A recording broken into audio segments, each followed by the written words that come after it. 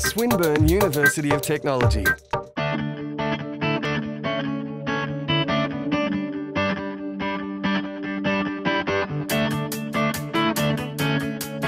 Robotics and Mechatronics is a mixture of mechanical and electrical engineering. We focus on robotic systems, so very similar to movies like Real Steel, creating all these cool little robots. The students that do this course have hands-on experience in programming. They also do circuits design, design robotic systems. Robotics and Mechatronics is one of those courses that's really emerging in industry. Like at first everyone was either a mechanical or an electrical engineer. Now the needs are quite a lot more specific. We've got robotic production lines for almost every company. Robotics, you'll find, gives you a lot more opportunities in industry. Swinburne's always prided itself on having an engineering degree that is actually industrially relevant. We don't just teach them engineering science and hope that they somehow pick up the discipline and wisdom of being an engineer. We actually give them challenges that allow them to have those experiences that help develop that, so that throughout their careers they're the best engineers they can be. So the competition is about building an autonomous vehicle. The theme is search and rescue, so the robot's got to drive around and find a person, a victim of something, and then rescue them. So it's got to take them back and drop them off at a helipad. The challenge was quite difficult. The course was quite tricky, a bit of a maze. Our robot did everything, it did it really quick, didn't make any mistakes. In the end, our robot came out and got first place.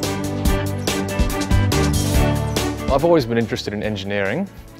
And a lot of my friends have, dads and relatives in industry, and whenever I asked them what university they recommended, they all said Swinburne. I think the employers really prefer Swinburne students because of their hands-on experience, because they know that when we turn up, we've got a good idea of how things work, not just the theory behind it, but how to put it into practice. One of the major benefits for Swinburne students is the opportunity to do IBL. IBL stands for industry-based learning. Industry-based learning allows you to go into the industry for 6 months to a year during your degree. The benefits of doing IBL is it allows you to relate what you've learnt in class to the industry.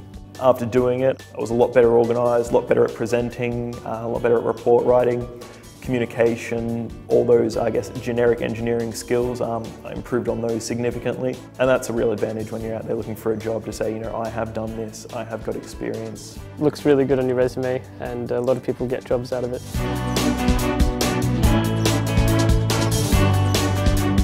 All of my lectures are really good. They are very friendly and helpful. They've just been incredibly inspirational. We've had some great units that have just really fired us up to do engineering stuff, to really do our best at these subjects and at these projects.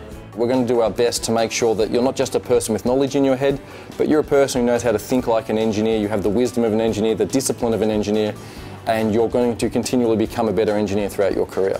Swinburne's degree is very inspiring. The teachers are very linked with industry and very motivating. It's definitely a good place to learn and a good place to prepare yourself for the future. This has been a Swinburne production.